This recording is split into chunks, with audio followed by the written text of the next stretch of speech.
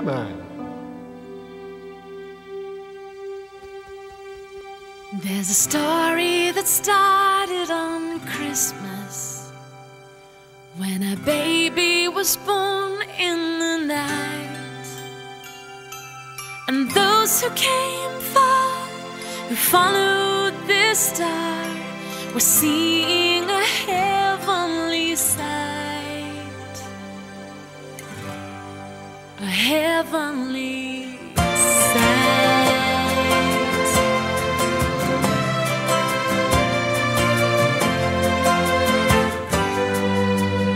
Well, the years hurried by, and the boy, now a man, could make the blind see with the touch of his hand. He was born to be king, he was rabbi and priest. The best that he had, he gave to the least. He gave to the least. He was born and he died almost 2,000 years ago. He laughed and he cried, he felt all the fears we know. But what does it matter? A story so strange, even if it is true, what does it change? What does it change? Well, he spoke like a prophet, like no one they'd heard. A simple young carpenter, crowns hung on every word.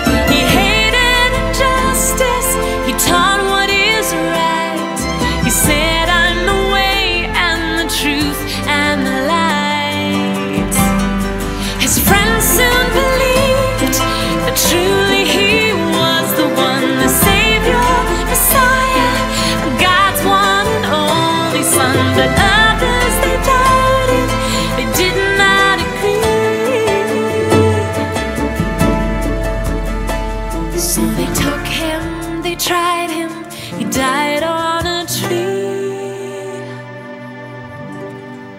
He died on a tree. Where's the hope in that?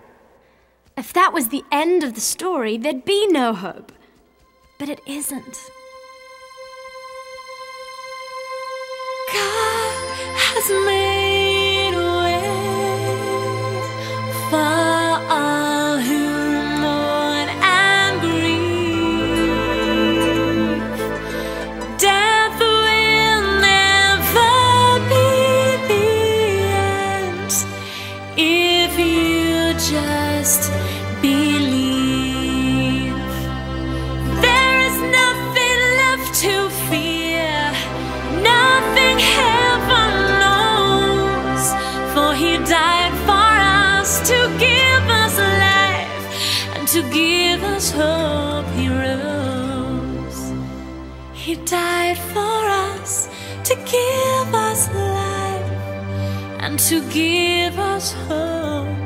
He rose.